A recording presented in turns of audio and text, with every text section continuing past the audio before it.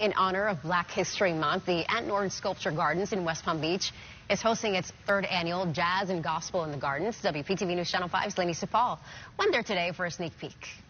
It may be quiet now, but come Sunday, the Norton Sculpture Gardens will be filled with jazz music to celebrate Black music artists from past and present. This weekend, the Norton Sculpture Gardens will be transformed through music, resonating with the sounds of New Orleans as the jazz quintet pays tribute to music legend Louis Armstrong. When you're a kid, you always say when you grow up, I want to be this, I want to do that, and so on and so forth.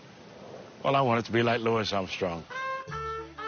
Troy Anderson leads the Wonderful World Tribute Band. He's toured the world to share Louis Armstrong's signature style, his passion, a way of preserving Black history, and a trailblazing musician who captivated America's entertainment scene 100 years ago. Black history, Louis Armstrong. If you want to talk about history, there it is right there, man. I thank God in heaven for giving me the opportunity to do what I do. He's toured the world to share Louis Armstrong's signature style, his passion, a way of preserving Black history, and a trailblazing musician who captivated America's entertainment scene 100 years ago. It has an effect on the whole world, man. I mean, people still listen to his music today, you know?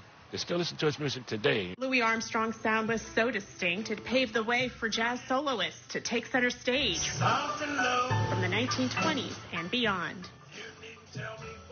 This weekend, Armstrong's greatest hits will come to life once again as a great legend is remembered in the garden. The whole spiel as we know his music, Louis Armstrong.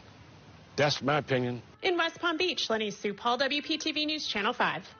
The Wonderful World Tribute Band will perform this Sunday at the Norton Sculpture Gardens in West Palm Beach. Other jazz artists will be featured on the following Sundays. Tickets are $15.